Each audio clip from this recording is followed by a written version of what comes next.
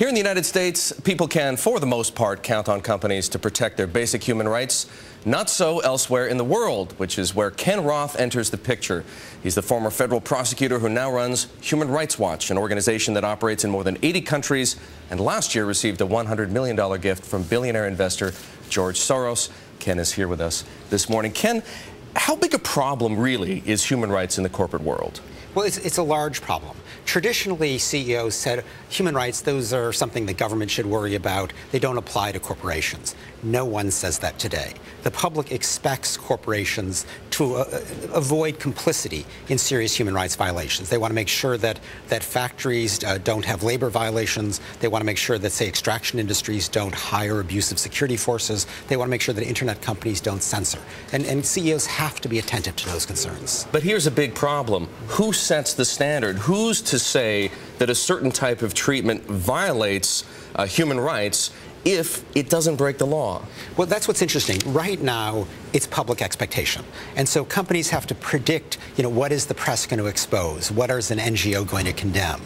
You've seen, because of that uncertainty, certain industries beginning to adopt voluntary standards to try to provide some kind of regularity. And indeed, there's even a movement toward encouraging government regulation, something that is usually anathema to business. But because there's a recognition of a need for global standards, so you don't have real variation from country to country, you're beginning to see companies toy with the idea of asking governments to intervene. But there is no one single standard setter, even if we would like to see, as a society, some kind of global standard set. So doesn't that create some loopholes for ambiguity, let's say? It allows companies to hide behind local law, for example, even if in a public forum they embrace the idea of human rights? Yes. I mean, for example, there are international standards that apply to governments. These are all written up in treaties, and they're very specific. But what, for example, does the requirement to respect freedom of expression mean if you're an internet company operating in China? And for that reason, in that case, Microsoft, Google, and Yahoo got together with Human Rights Watch and other NGOs and adopted something called the Global Network Initiative that tried to provide guidance to companies to how to minimize the Chinese government's requirements for censorship. You bring up the subject of China. It's one of the countries that pop into people's minds when they think about human rights and the question of abuses. Talk to us about some of the human rights hotspots around the globe.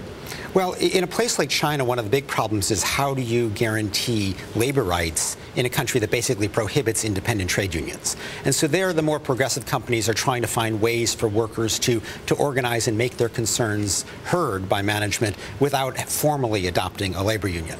Other places, say a place like Congo, where there's mineral richness, how does an extraction company operate there without paying off local warlords and becoming complicit in serious violent abuses? So depending on the industry, you find very different problems in different parts of the world. Ken, we've seen the impact of human rights campaigns on brand name companies, call it Nike and soccer balls comes to mind. But how do you drive change at companies further down the supply chain, or companies that are based in and operate in foreign jurisdictions? One that comes to mind, for example, is Foxconn.